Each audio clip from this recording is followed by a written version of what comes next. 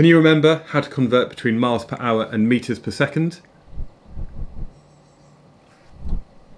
Well, in the first question, we're going to convert from 70 miles per hour to meters per second, and we've been given the information down here that 1 mile is 1,609 meters. So the first thing I'm going to think about is if we have 70 miles per hour, we're going to multiply the miles by 1609 to get the meters per hour, and then we're going to divide by the number of seconds in 1 hour, which is 60 multiplied by 60.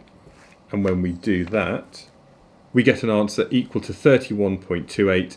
So to two significant figures, that's closer to 31. So that's 31 meters per second. For the next question, we're going to be converting between kilowatt hours and joules. And 1 kilowatt hour is going to be the same as 1,000 watts times 3,600 seconds, which is 3.6 times 10 to the 6 joules. So if we've got 14.6, we're going to multiply that by this number up here, 3.6 times 10 to the 6, to get the total energy in joules, which equals 5256000, which is equal to 5.26 times 10 to the 7 joules. Okay, so a very large number of joules in just 14.6 kilowatt hours. And finally, we're going to go from electron volts to joules to kilowatt hours. So we're going to be going from tera electron volts. We're going to convert that into joules, and then we're going to convert that again into kilowatt hours.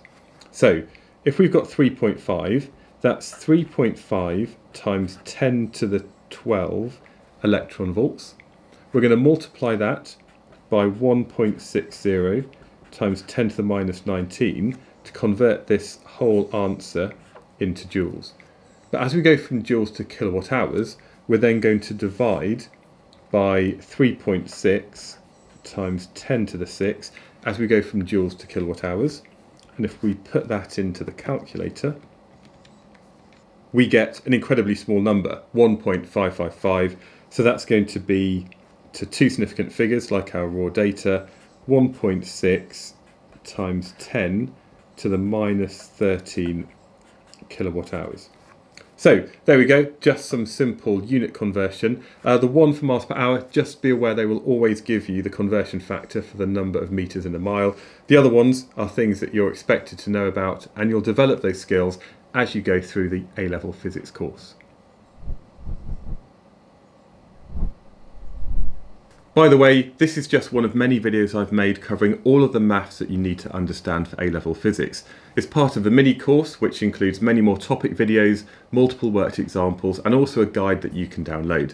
You can find all of this over at alevelphysicsonline.com.